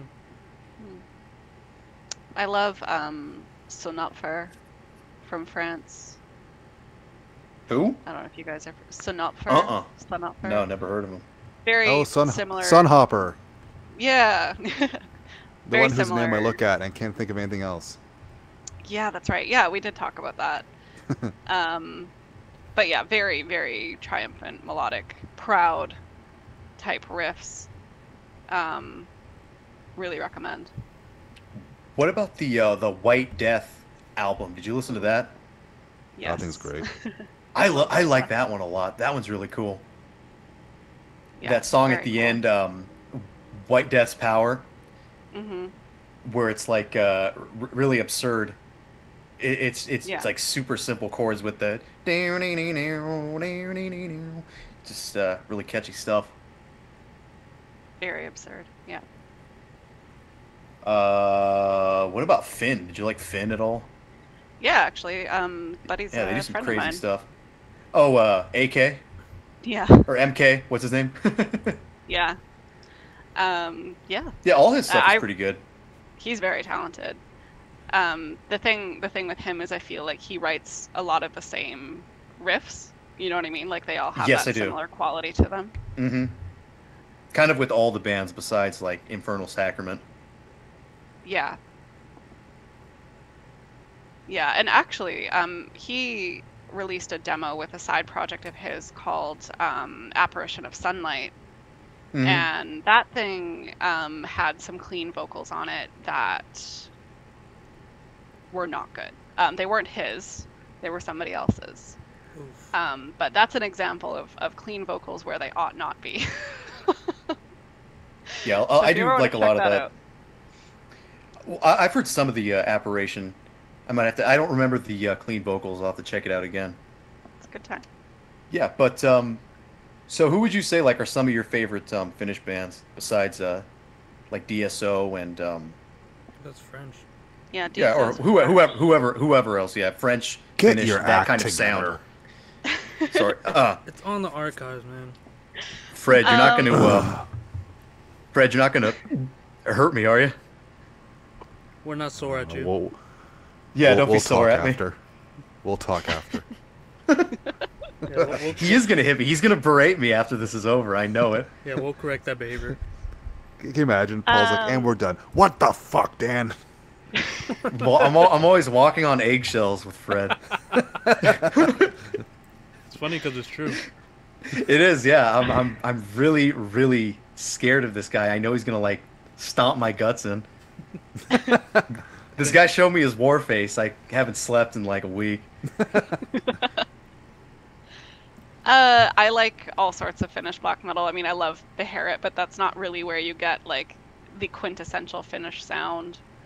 Yeah, it's where you get the I like bassy Targeist, blasphemy sound. Yeah, I love Impaled Nazarene. I love Archgoat, Horna. I'm a huge, huge, huge. Please God, don't let this podcast get out. Huge Clandestine Blaze fan. And They're really although fucking he doesn't- ugly sounding. Yeah. I mean, again, vocals for DSO. Mm-hmm. And I love Judas Iscariot, which is obviously very similar, similar sounding black metal. But yeah, so all sorts of shit from Mm. from him. What about White Wolves Commando? Oh, You ever heard Yep. of them? good. Mm-hmm. Yep. Yeah, they're terrific. I really like what they do. It's like really varied, super raw black metal, Yeah. and sometimes you get the Satanic War Master thing. Not too often. Right. And I love Satanic War Master for the most part. Yeah, same here. I would say probably the what is it? The Corellian Satanist Madness. That's the one that I heard first and like sticks with me. First one I heard was Winter, which is not my favorite now, but you know how we always That's the one have with the like troll on it, right? I think it's like a werewolf, isn't it? I'm not sure. Oh yeah, Those no, you're right. Yeah. Yeah, there you go. Yeah. Their first album is the first one I heard, and the one that's stuck with me most. It has that really like gritty kind of Carpathian Wolves sound without the keyboards, and that's always stuck with me. But Corellian is probably right up there with it too. Paul, who would you say bands like that you like? Well, the top of the genre is the Total Vernitung, probably the best one. Total Vernitung is probably the best of the best. Yeah, like of that sound. everything about it, man. Because like, the rest of those bands, all black metal vocals, obviously, and with Total Vernitung, they have the death metal vocals over that, which brings a whole new sound to it, as well as like the electronic drums, which just like makes it like not like industrial in a way that you would think, but like definitely like kind of like nuclear, which is what they're obviously all about. Yeah, like the fact that the drums are so artificial, it doesn't take away from the music at all. It actually kind of makes you want to fucking headbang and again like punch a hole through the wall. Yeah, music's fucking incredible, and yeah, like you said, the death metal vocals over the like the highest of the high riffing, like on the highest strings. It's a really cool contrast. It's a really cool contrast. Yeah, and it's a fucking great idea. Yeah, when I'm listening to that, I'm thinking, motherfucker, you're gonna die. Yeah, motherfucker, you're gonna die. Yeah, I just had to look them up. I do remember listening to this, and I remember thinking the logo is really cool, and it kind of reminds me of Vothana. Yeah, it does. Oh, 1,000,000 times better than Vothana. Like the music, you mean? Yeah. The band, Logo, the music is awesome. No. Yeah. I feel like Total Vernitung really does blow away basically every band in this genre. Yeah, as far as quality goes, it's so much better. Yeah, it nuked the scene. Yeah. Totally nuked everything. Still waiting on the new album. And then Rochester is kind of a good break from that. Because those vocals kind of contrast in a different way. That's more goofy. But Rochester is still pretty damn good. Yeah, I like them. Except for the newest album that they did. I kind of don't like it. Honestly, I haven't The pink checked one? it out. Or not the pink one. It's called like Sonnenheim or something. You know, the one with the like it's got like angels on it carrying a moon. No, I haven't checked that out. I'd say don't. I mean, check it out just to see. Check it out just to see if you like it. But I don't like it. I'm good. I'd say just the first 3 Rochester releases. That's all you need to do. Yeah. Speaking of Bothana, though, you guys checked out the Sword of Darkness album, right? Yeah, that's awesome. It's such a good album. That's like Vindir, but more youthful and more immature. Yeah, I got with an Windir riff epic off that, sensibility. too. Yeah, with an epic sensibility you only get when you're like 15. Like I listened to like Bothana and I like Bothana, but it kind of burst together after a while, right? But that's I can't do Bothana. Totally Really? different beast. It's incredible. Like Eisenwinter is the Eisenwinter is the superior version of Othana, and not even all of it, just like one EP from 2004 or one demo from 2004 from Eyes in Winter. I feel like that does what Othana wanted to do and just like leaves it behind. Same thing with Chester. I know Vothana, like a lot of people really like that band, but it's hard for me to listen to. I forgot to mention Anti-Messiah's other band, Angel Cunt? No, Vicar's Philly Day. I feel like that's a little bit hard to listen to. You think so?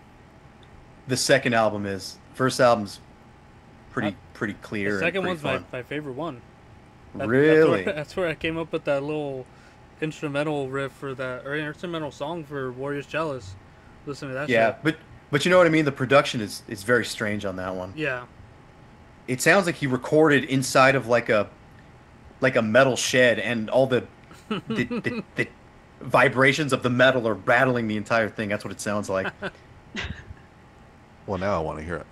Yeah, you should listen to it. It's like great. I love it's like it. anti-Catholic. It's interesting. Okay. Oh no.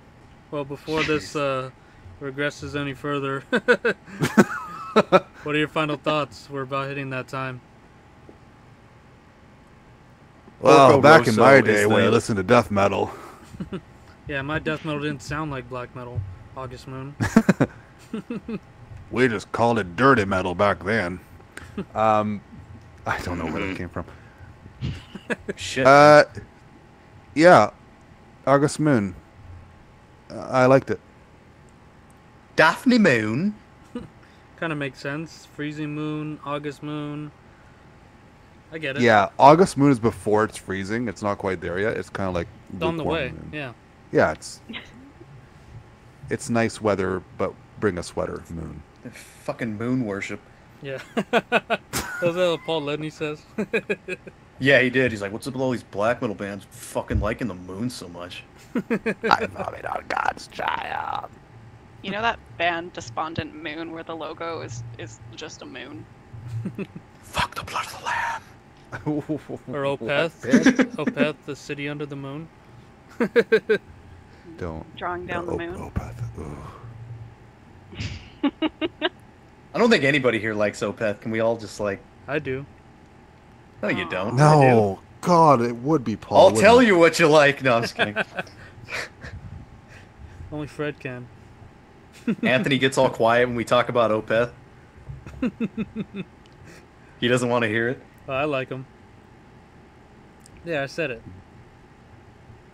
The I like Master's Opeth. Apprentice. You like Opeth. You don't like thrash. Dude, you liked Barbie, but you didn't like Fast Times at Ridgemont High? Bruh. Rough. I think that's saying something. Rough. Fast Time at Ridgemont High was like, you know, a dialogue movie, but nothing made sense, and it was, you know, of the times, definitely. She's gotta be somebody's baby tonight. Every time, what's her name gets nude? What the hell? Stacy. Yeah. See, I don't know these things. I listen to black metal. You listen to dirty Hey, metal. hey, that's really cool, man. Sorry, being a cockhead. All right, well, So August Moon. We should get back to. yeah. God, so many side tracks. Fred, you're on a roll. You're killing it. Keep going, buddy. Yeah, no, I'm done. That's all I got. All right. Wait, what did you even say? Sarah I liked it. Oh, okay. No. I like you it too, enjoyed it. dude. I'd heard it. I heard it before. I think because you told me to listen to it actually months ago.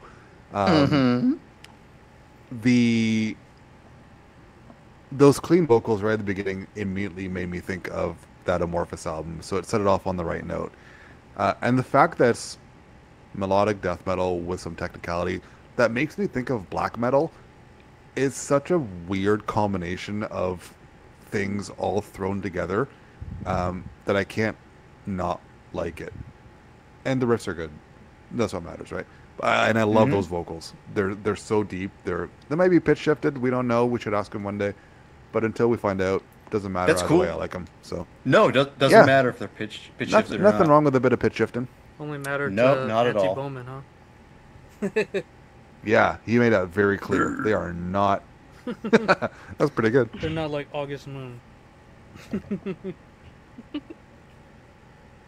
What year does fucking the Demilich album come out? Is it the same year as this? Yeah, I think it's 93. 93. Yeah, so there you go. Technical death metal diverging on two different paths here. Yeah. Yeah.